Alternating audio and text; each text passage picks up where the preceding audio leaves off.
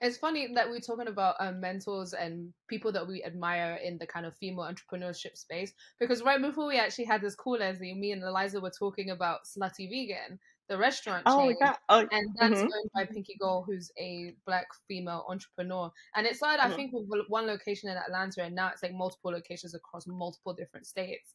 But Yes. I think I'd seen an interview with her, and she was talking about how, she knew she wanted to make something a bit provocative, a bit out there, and now she's doing amazing things across multiple states. So that was just someone I wanted to bring up because it was just the first thing that came to mind the minute that we had this discussion.